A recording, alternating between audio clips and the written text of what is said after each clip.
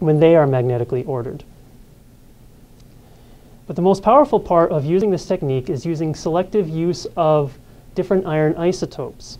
We can turn the signal of an iron oxide off simply by not using iron 57. We use iron 56, we have no most power signal. However, if we were to make the same oxide out of iron 57, then we do get a clear signal. This is an example of hematite. So Dr. Sherrow's group at the University of Iowa developed a way to take a look at only these iron atoms that react on the surface of these iron minerals. And the trick is to use iron 56 for making the oxide, exposing it to aqueous 57 Fe2. Then, when this reaction occurs at the surface, we can filter out these oxide particles, put them in the spectrometer, and see only the iron atoms that have reacted at the surface. The first part of their work was to see what happens without any kind of contaminant, but just absorption of 57 Fe2 on a 56 oxide alone. What they expected was to, well, combine an Fe2 signal plus no signal from the 56 oxide. You should see some sort of Fe2 signal if Fe2 stays nice and stable on the oxide surface. Instead, what happened was, combining these two, they saw an Fe3 sextet in the form of hematite. They got spectroscopic evidence for a process that wasn't thoroughly considered before. When this Fe2 absorbs onto the iron oxides, it does not stay stable. Instead, it injects its electron to the underlying oxide iron, and on the surface, it gets oxidized to Fe3 and continues the underlying structure of the hematite. And they showed this on a number of other iron oxides as well. So here's where I come in. They did this work at one solution condition, but we're interested in environmentally relevant conditions. We wanted to get some spectroscopic evidence for this process over a range of solution pH, for example. And this is an example of someone else studying the uptake of dissolved Fe2 on surfaces as a function of pH in the form of a pH edge. Another way to examine these kinds of surfaces is to vary the aqueous Fe2 concentration and do a sorption isotherm, where a few different regimes in the sorption of Fe2 can be observed. So we wanted to get spectroscopic evidence to see if this process occurs over these conditions. We wanted to see if we can get perhaps evidence of different kinds of iron 2 species on the surface. And we also wanted to see if we can verify or get some more evidence for the different kinds of sorption regimes that it can occur in an isotherm. So I made an Fe2 sorption isotherm, simply mixing 56 hematite and aqueous 57 Fe2, and the points here in red are the isotherm points at one constant pH of 7.2. All along this isotherm, we removed the solids, put them in the spectrometer, and got our patterns. Here, for all points along the isotherm, we see these 6 peaks, which are indicative of hematite. This means that the Fe2 that absorbed on hematite got oxidized and then assembled into the hematite structure. But we see another set of features down here at high Fe2 concentrations. We see 2 more peaks. And these peaks are in the precise location of an Fe2 doublet and very much resemble Fe2 absorbed on a non-conducting substrate, such as aluminum oxide. We take this as the first spectroscopic evidence for a truly absorbed Fe2 species on an iron mineral, which has not been shown before. But back to the isotherm. We found a few other pieces of information from this diagram. One is we notice this bend in the isotherm here, indicating 2 different kinds of sorption regimes based on this macroscopic data. Well, this bend also occurs at the estimated site saturation. This means there are a certain number of reactive sites we expect on these iron oxides, and if one iron atom reacts at one site, then the whole number of reactive sites have become saturated. This occurs right at the bend in the isotherm too. As a matter of fact, those Fe2 doublets appeared only in these points beyond the surface site saturation, and we varied even some more conditions here shown in the filled circles and points. We found that for all conditions above site saturation, we see this surface Fe2 species. Below it, we did not see any surface Fe2. We saw only Fe2 being oxidized to Fe3 and forming hematite. And this observation is remarkable because it confronts some of the traditional concepts of metal cation sorption. The classical interpretation is that Fe2 sorbs on a surface up to about surface site saturation and then forms some sort of surface precipitation, a different kind of metal cation species. But here we see that the Fe2 sorbs and reacts with the oxide surface up until site saturation, and beyond that undergoes simple sorption. So we believe that this kind of spectroscopic evidence can explain the two different sorption regimes, and sorption models should be revised to account for this electron transfer process. We wanted to take a look at another assumption inherent in a lot of these sorption processes and models. And that is that a lot of the traditional models say that there should be an equilibrium process. When a metal cation is driven to a surface and sorbed, it should be in equilibrium, should be able to desorb when this driving force has been removed. So we tested this. We simply made some more data points from our sorption isotherms, one below site saturation and a couple above. And here we filtered the oxide solids, resuspended them in deionized water to remove this driving force of putting Fe2 on the surface. And we wanted to see how much Fe2 would desorb. And we found something remarkable as well. Virtually no desorbed for the point below site saturation. For the ones above, enough Fe2 desorbed to bring it down to site saturation. We took mass power spectra of these points and saw that there indeed was no Fe2 on the surface here. It's just all hematite.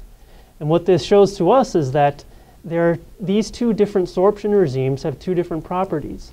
For Fe2 that sorbs below site saturation, the electrons remain trapped in the hematite structure. But when Fe2 sorbs above site saturation, it is most likely in equilibrium with the solution and can readily desorb. So our information here helps us revise some of these models, and these are the contributions that it made. Now, for traditional cation sorption, it is assumed that one cation sorbs to one site. That very well may happen, but here, with iron sorbing on iron oxides, we are creating new Fe3 sites when the Fe2 becomes oxidized. Monolayer coverage, or surface site saturation, is predicted to occur, and here we believe we observed it as well, but now we think the surface site saturation has become linked to a certain capacity of oxides to accept electrons. Moreover, this above monolayer, it's assumed that a surface precipitation of a metal hydroxide forms. Here we show that we do see indeed Fe2 sorption without any kind of electron transfer, so there's a limit to this electron transfer process. It is assumed that sorption is reversible for all conditions, but we're showing sorption was reversible only after this electron transfer capacity was satisfied. And just to give you an example of how these new assumptions can be placed into some models, this is one model given by Farlade, Zombach, and Morel for surface site sorption. And what we'd like to contribute is that these equilibrium coefficients can be changed. For example, this is still an equilibrium coefficient, but these ones are no longer because of this new electron transfer process. So now, since we took a look at Fe2 just sorbing on iron oxide atoms, we wanted to see what happens to this electron when it gets donated into the oxide. We should be able to observe Fe2 inside this hematite if we're reducing it. What we did to test this was we switched the isotopes. Now we're using 57 isotopes for the oxide, 56 for the aqueous Fe2. During this reaction, we filter them, put them in the spectrometer, and we should only see the signal coming from the oxide itself and not the reacted atoms on the surface. What we expected to see was nothing from the 56 atoms, 57 hematite already there, and then perhaps some sort of Fe2 signal. Instead, we did not. We observed something very different. We saw two Fe3 signals for hematite. The short story is these injected electrons disturbed the magnetic ordering of the hematite, and hematite was found to be a simultaneous coexistence of two magnetic domains. These magnetic domains are usually separated by temperature. This weakly ferromagnetic one at room temperature, at colder temperatures antiferromagnetic. But the fact that we see these two here is an indication that the electronic disturbance that we gave the hematite has affected the magnetic order. And when we dug into the literature, we found that this has been discussed before. It's been predicted by computational chemists that injected electrons into hematite rapidly hop among iron atoms. And we are getting spectroscopic evidence for what the computational chemists had predicted to occur. Oh, well, this also, this piece of information here is also very helpful in our understanding of iron oxides as environmental semiconductors. Iron oxides cannot be regarded as just static entities, but rather capable of transferring electrons and participating in a lot of redox processes. So now we're coming to a point where we can add a contaminant. We have a little better understanding of the reactions between dissolved Fe2 and the iron 3 surfaces. So here we wanted to see a few questions about what happens to Fe2 when a contaminant is introduced and the contaminant reduction process occurs. We know Fe2 can absorb onto the surface of the iron minerals. The electron can be transferred to the oxide itself, and then somehow the contaminant, either by the surface or by another part, will accept this electron. We wanted to examine what happens to this 57 Fe2 as it gets oxidized to Fe3. Does this Fe3 continue the underlying hematite substrate, or does it form completely new minerals? And we conducted these experiments with contaminants Fe2 and hematite as described, and we examined these processes here. We used 3 different kinds of hematite substrates, 3 different morphologies, rhombohedra, hexagonal plates, and needles in order to vary the available surface area and the number of reactive surface sites. We exposed it to aqueous 57 Fe2 and our contaminant. The reaction occurred, and 57 Fe2 was deposited on the surface. The Mossbauer spectra showed formation of 2 phases: hematite in these 2 sextets and a large signal from goethite. This is another phase forming. We were able to confirm these species within X-ray diffraction patterns, and we were able to see a change in these surfaces from the smooth rhombohedra to something more fuzzy.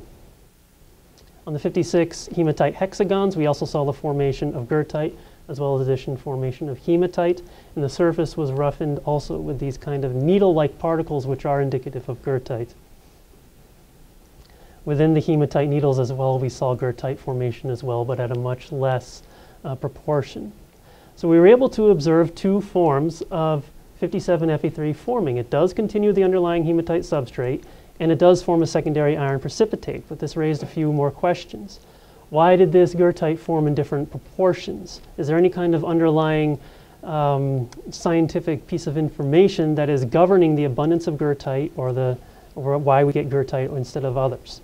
In order to answer this question, we varied the amount of Fe2 oxidized on the surface of this 56 hematite, here in this case rhombohedra. We varied the solution conditions, we varied the amount of contaminant, and we deposited a whole range of Fe3 on the surface. What we found was once goethite nucleates under a low amount of Fe2 being oxidized, it's the primary species formed. And moreover, for all of these conditions studied, it forms in this proportion. About 85% of the Fe3 that formed as goethite, 14% as hematite, and the remaining as lepidochrosite. So this graph can be considered as a apparent stoichiometry for this kind of reaction, where the distribution of Fe3 phases occurs in these values. So this is for the hematite rhombohedra, and we should be able to see this for the other hematites, and we do. We observed about 85% of the Fe3 forming as goethite on the rhombohedra, about 25% of the goethite forming on the needles, and about 95% forming on the hematite hexagons. So the underlying oxide substrate can dictate the proportion of these new Fe3 phases. In order to answer why, we tried to compare these numbers to certain descriptors of the system, and we found that the best descriptor was the number of surface sites. In this graph here, we found a strong correlation with the abundance of goethite formed and the number of reactive surface sites available. At low number of surface site, we see a high likelihood of Fe3 being governed into a new iron phase and less as hematite, whereas as much more reactive surface sites are present, here we can see that hematite has a much greater chance of continuing its growth instead of a secondary crystal growth of goethite forming. we can take the intercepts of these graphs as well, the intercepts where goethite hits the x-axis. This gives us some more information as well. At this point, it's the amount of Fe2 that had been reacted. If we convert that to the number of monolayers, or a number of times surface saturation was reached, for these three oxides, we see they coincide. Below it, we see only hematite growth. Above it, we see hematite growth and goethite growth. And what this means is that there seems to be a capacity for oxides to continue growing as their underlying oxide substrate, beyond which it becomes more chemically or thermodynamically favorable to grow a secondary crystal. So after taking a look at these different kinds of hematites, we found that the number of surface sites can strongly govern not only the sorption process, but also the oxidation and abundance of Fe3 forming different minerals. This is just for hematite, though. There are a lot of other different kind of iron oxides which react differently with contaminants in the ground, and we wanted to take a look at these substrates. So on our list, we included magnetite, maghemite, a non-iron oxide, aluminum oxide, strictly oxygen without any kind of mineral substrate, and Fe2 oxidizing bacteria, which can acquire electrons from Fe2 and precipitate new Fe3 phases. We wanted to examine the iron oxides formed and see how they compared to this goethite growth on hematite. And we found something very different for other oxides. We found that magnetite does not grow goethite as hematite does. Instead, we found the formation of hematite, which assumed a needle-type morphology emanating from a common center, something very different from what was observed on hematite. With maghemite, we also saw the formation of these lepidocrosite spikes and not goethite. On alpha aluminum oxide, however, when we exposed it to a contaminant, nitrobenzene, and aqueous Fe2, we saw the color change and we saw the formation of a goethite species over time. As a matter of fact, the goethite species accelerated this reaction here, which goes to show that it's very important to have iron oxides or forms of iron present to facilitate these contaminant transformation, whereas aluminum compounds, they're not as well. These are some FCM images of these goethite needles that were found to cover these surfaces as well. Now we can compare the formation of goethite and lepidocrosite on these mineral surfaces to a reference system of oxidation of Fe2 by oxygen alone. We can take a solution of Fe2, open it up here into the room, and within a matter of minutes it could turn orange, forming this kind of iron oxide particles here. We found it was pure lepidocrosite. No indication of any kind of goethite. So we find that these minerals have different abilities to direct different kinds of iron oxides. Goethite growing on the alpha aluminum oxide and on hematite.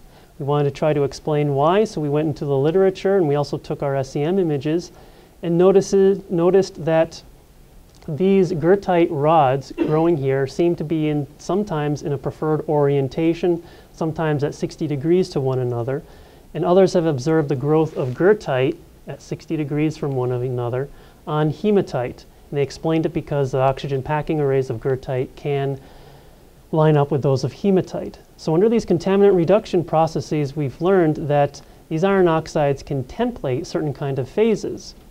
And I'll take a pause here in this part of the talk to summarize these implications.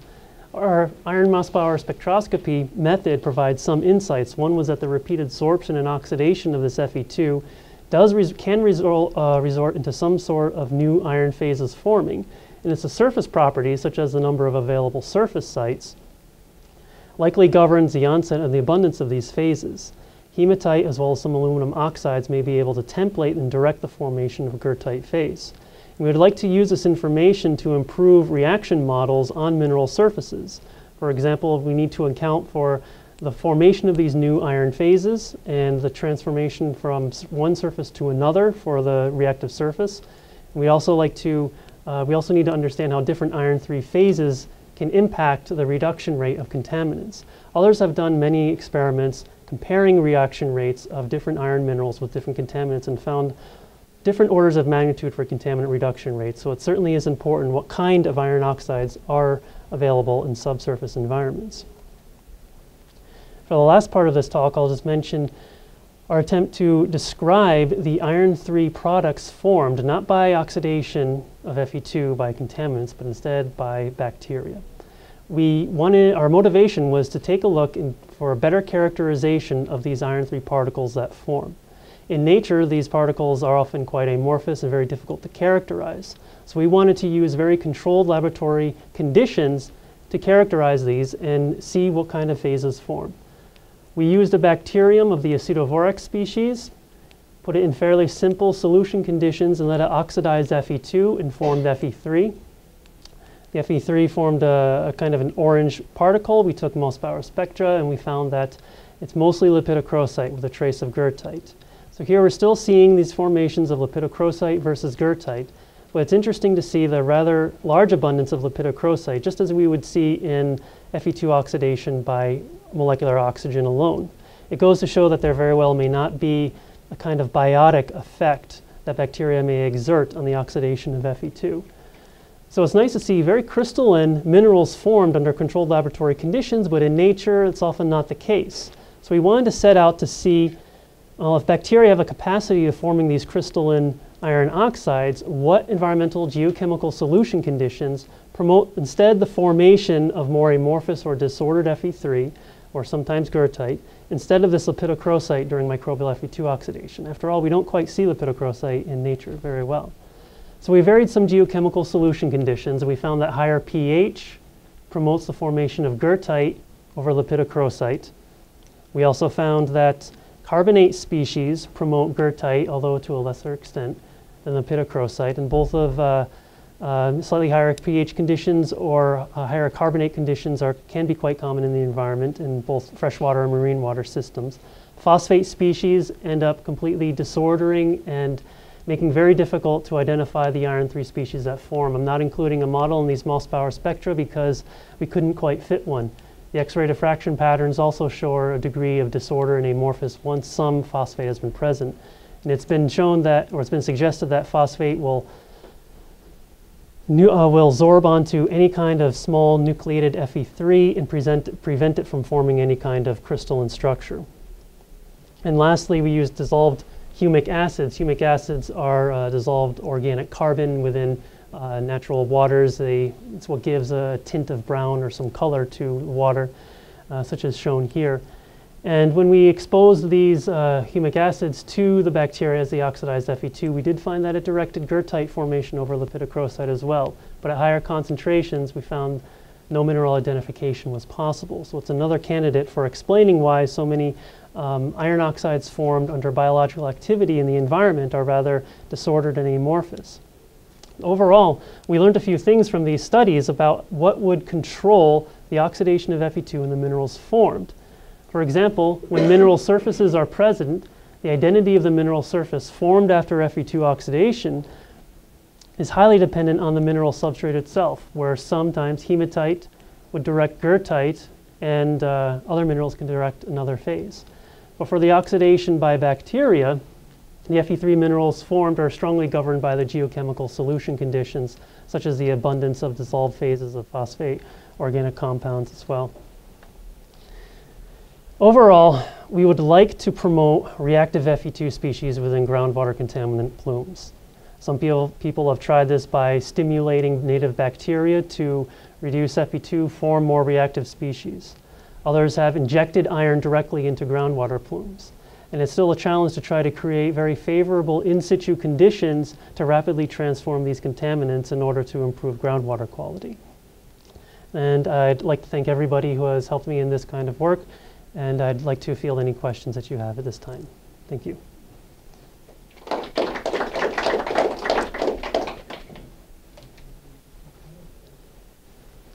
I had a question about the nature of the binding sites that the iron absorbs to. I mean, I sort of get this impression that there's this distribution of sites that are all rather uniform in their binding characteristics, and then they become saturated, and you have a very different behavior. But I wonder if within the sites that are below the saturation concentration, there isn't some heterogeneity there. And in particular, if you were to look at the distribution coefficients, not just for iron 2, but for the corresponding iron 3, you might get some insight that might, I'm just wondering if this could be like a linear free energy relationship.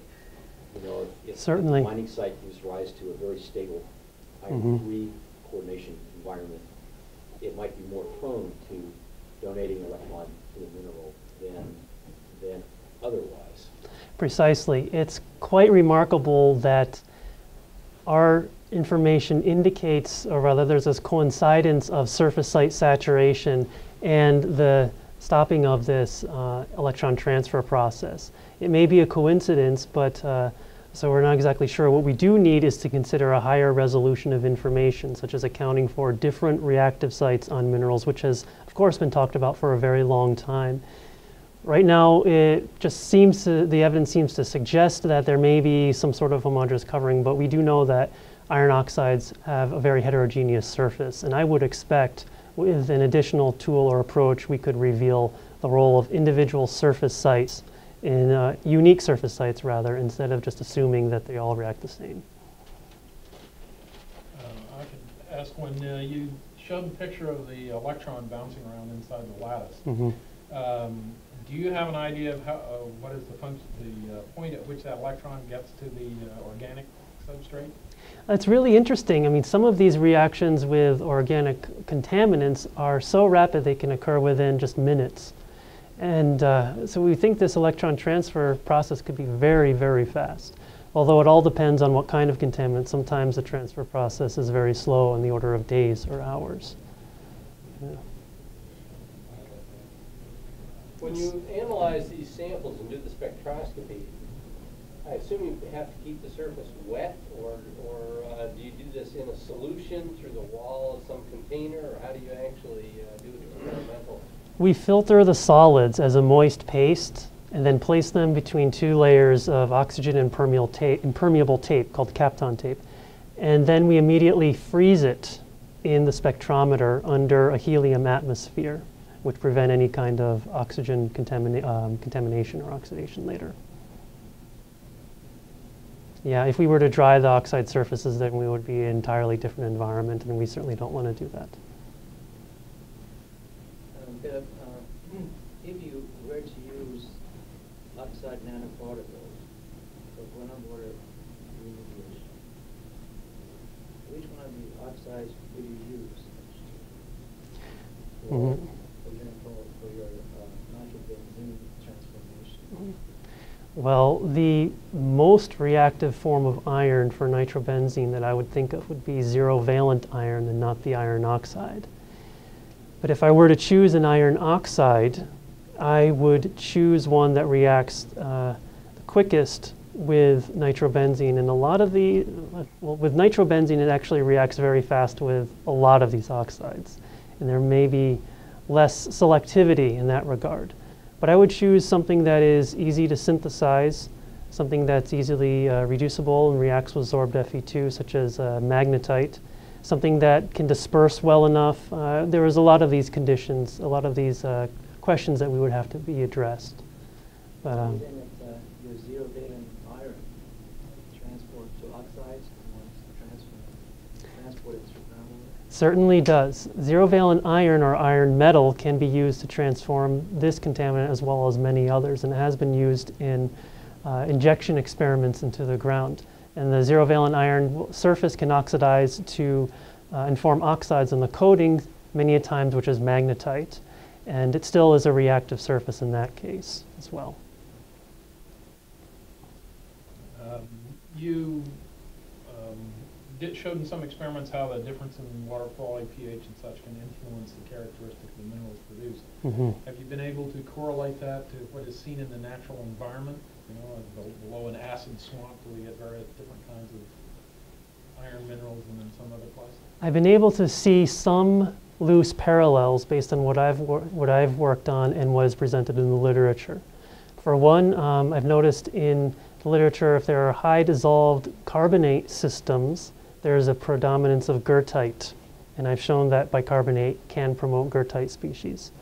Under other conditions where phosphate is present, the authors report a very disordered phase forming, and I've shown that just a little bit of phosphate can form that as well.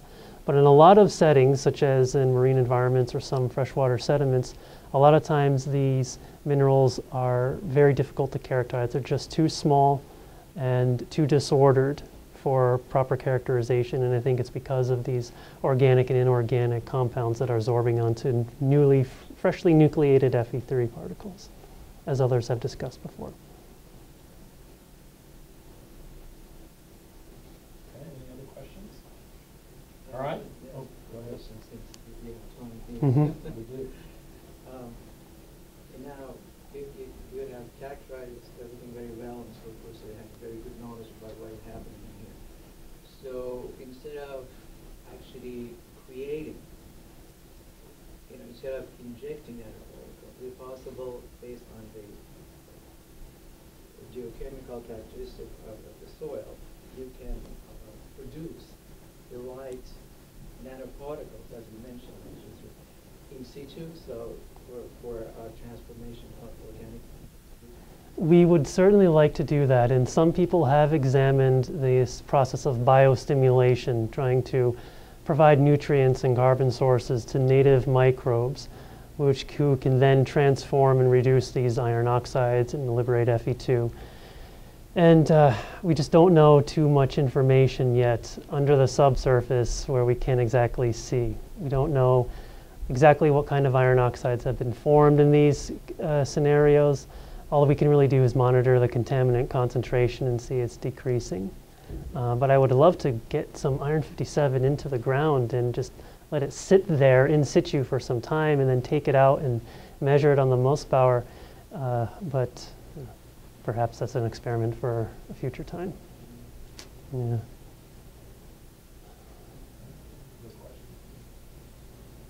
Okay, thank you very much once again. Thank you.